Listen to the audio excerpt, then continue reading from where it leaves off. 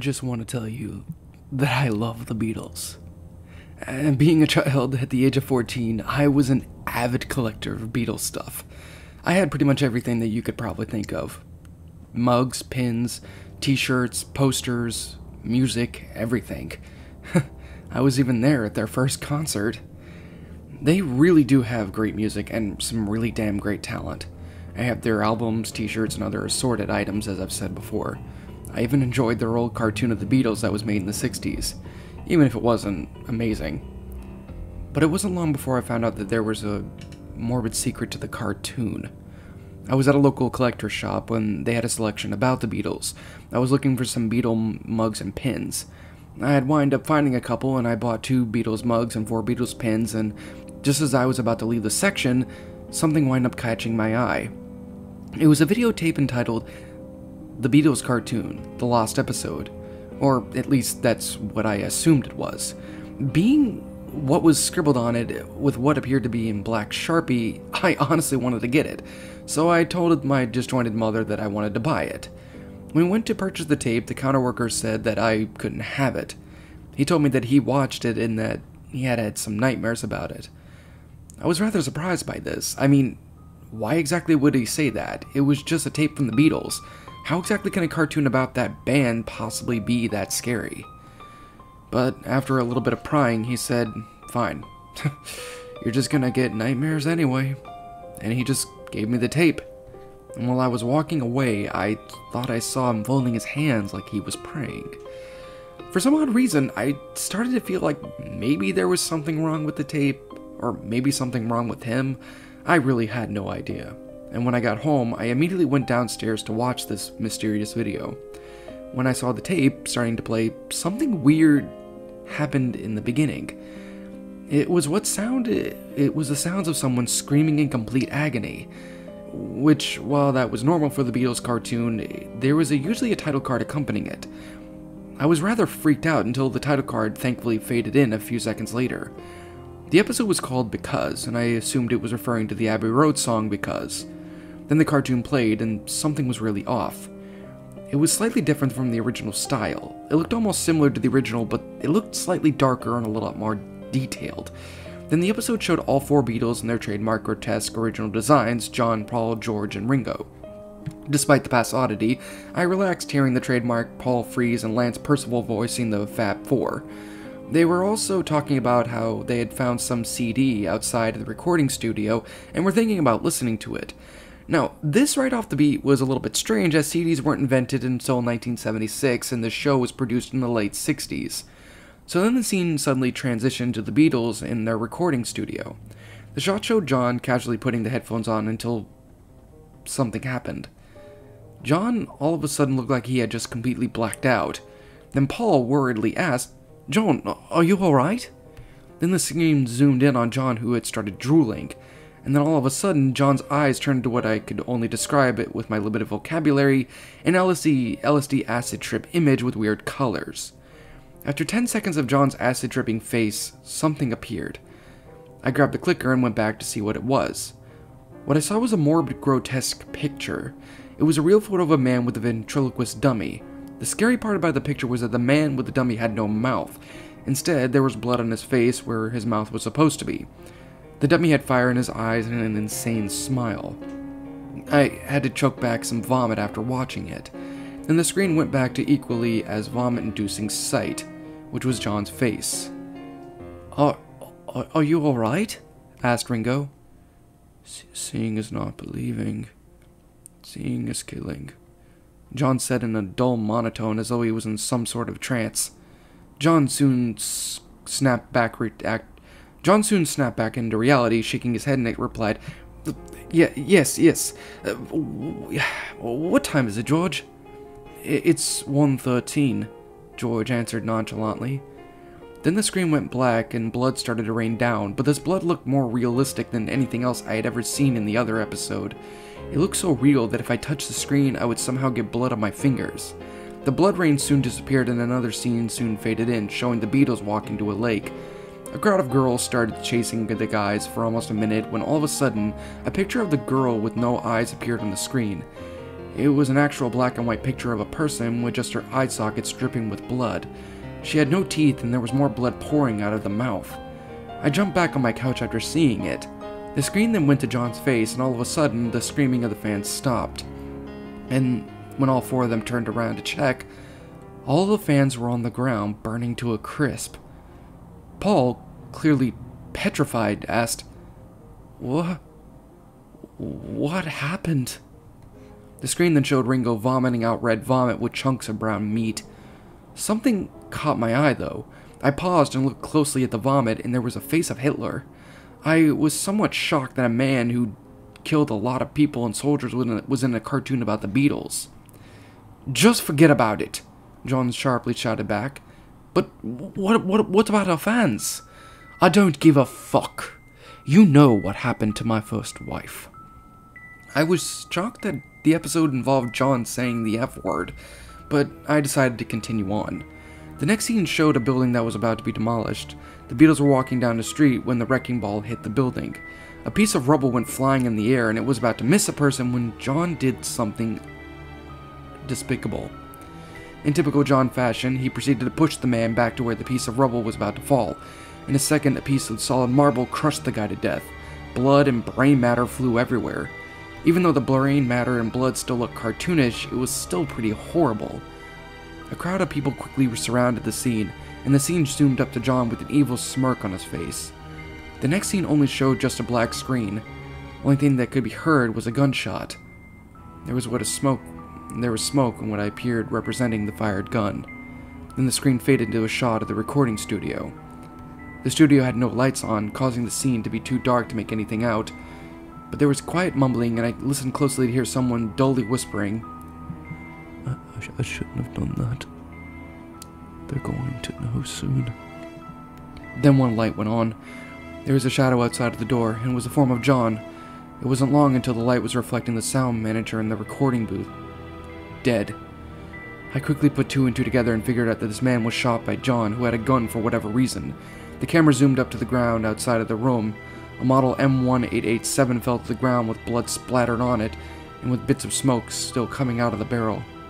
The scene suddenly cut to show Paul, George, and Ringo knocking on John's room door. Then Ringo proceeded to bust the door down with his trademark strong, sexy insect legs, and there was a humongous safe that was in the size of an SUV. They didn't know what the combination was, but for whatever reason, it wasn't locked up all the way. They opened it up, and they found out John's secret.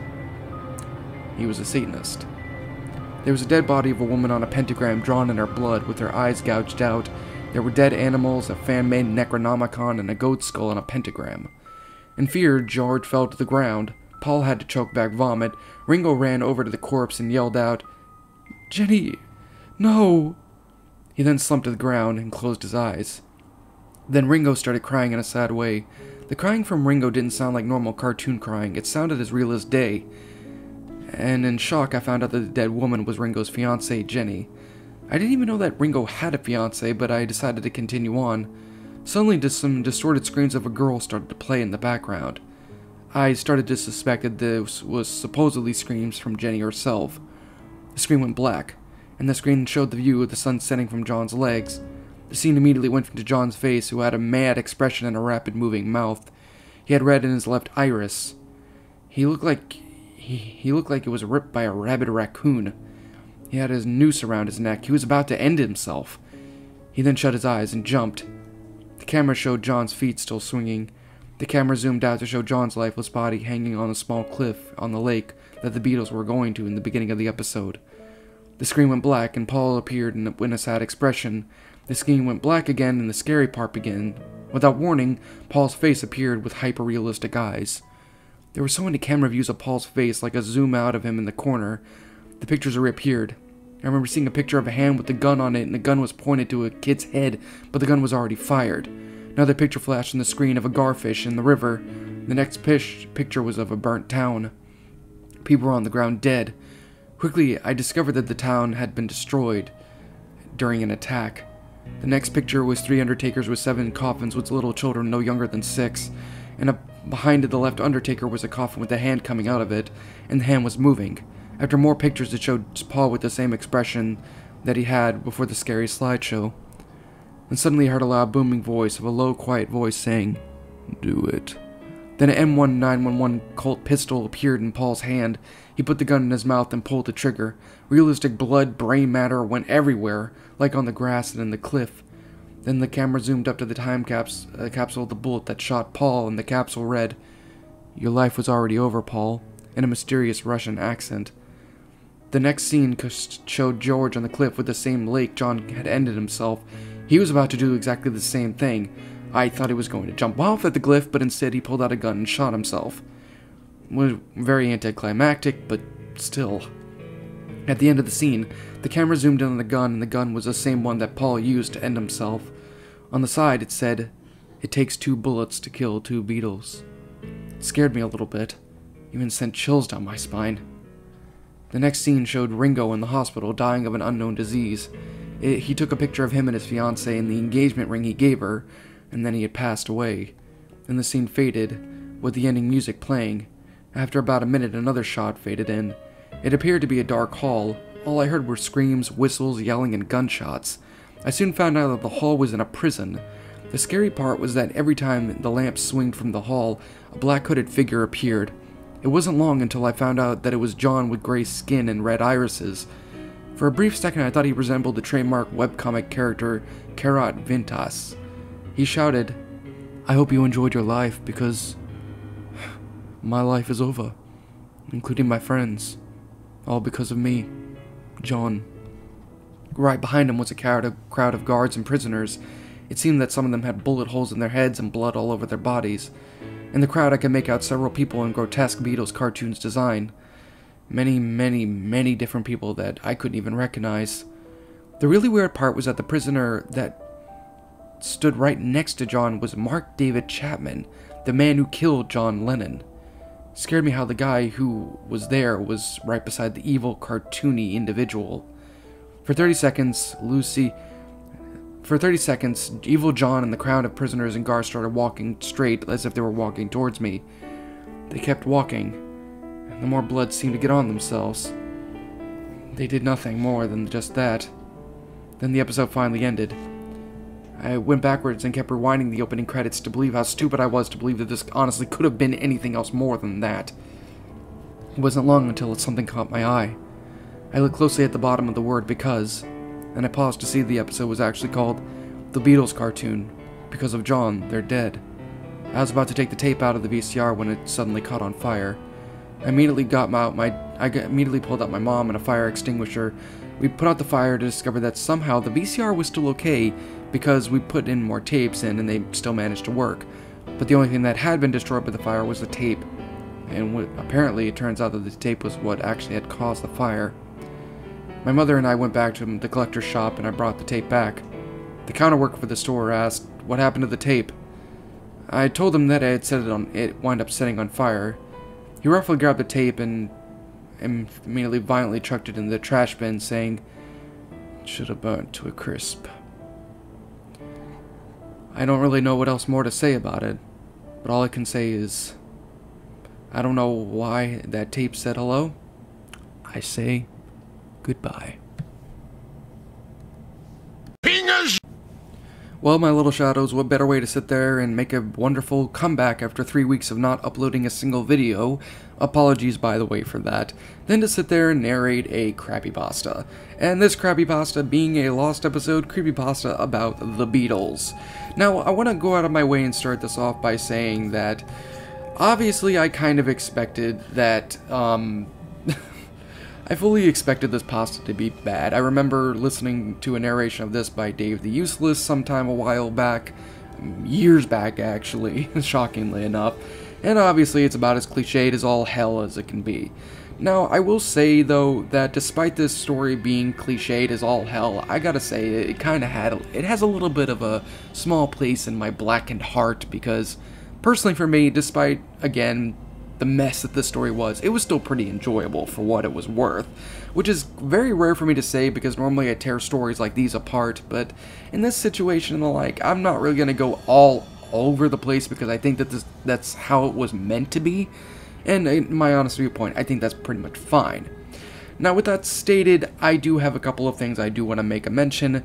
First and foremost, the thing that I'm actually reading right now was actually heavily edited, and this was pretty evident as I was doing the narration during it, so I kind of had to sit there and just cut out a good chunk of parts that were just completely and utterly not included. I mean, there was literally a part where apparently there was a character named Lucy, who I guess is an anime character, saying, "New?" Yeah, obviously I wasn't going to throw that in. I mean, the story in of its own self is shit, at least in terms of cliche storytelling and like, but adding that in, it kind of makes me wonder who in the world decided to go out of their way and vandalize this page. I'm not really, I want to make something clear.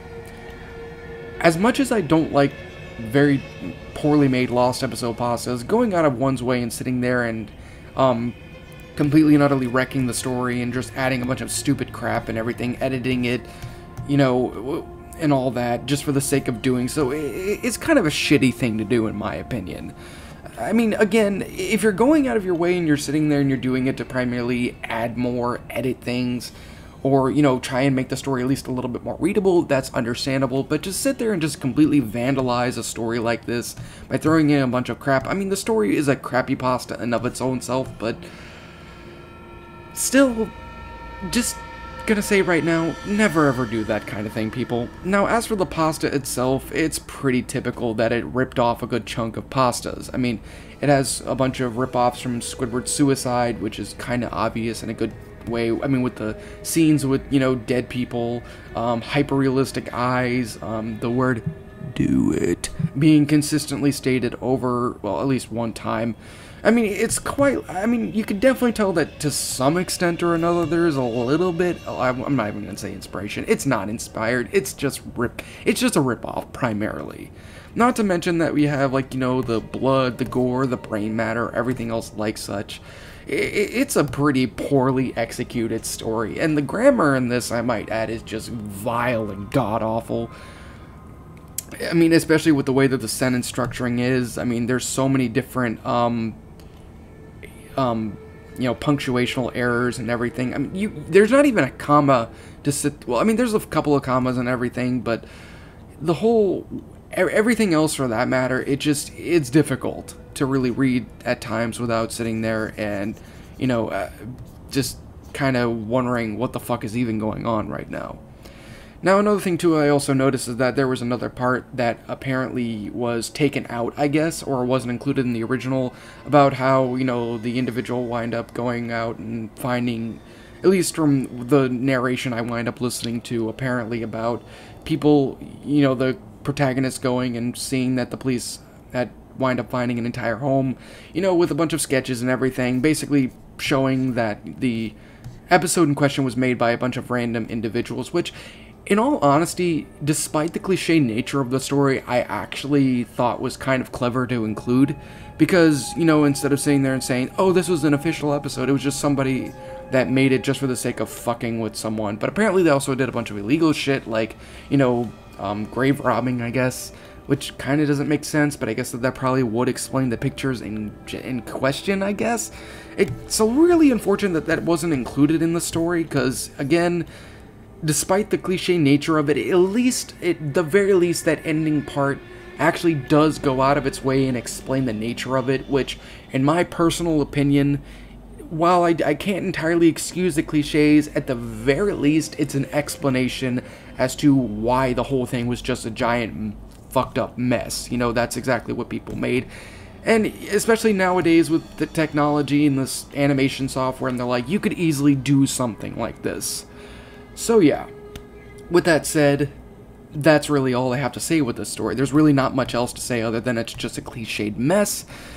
And again, you know, condemning, you know, vandalism of the story, yada yada yada yada. My final rating of the story, I'm going to give this one solely because of the fact that this was one that I like, ironically, I guess you could say. I'd probably give this one like maybe a 4 out of 10 at most. It's an enjoyable little read, especially if you listen to the narration by Dave the Useless, but outside of that, it's still a relatively crappy story for the most part. That's really all I have to say here.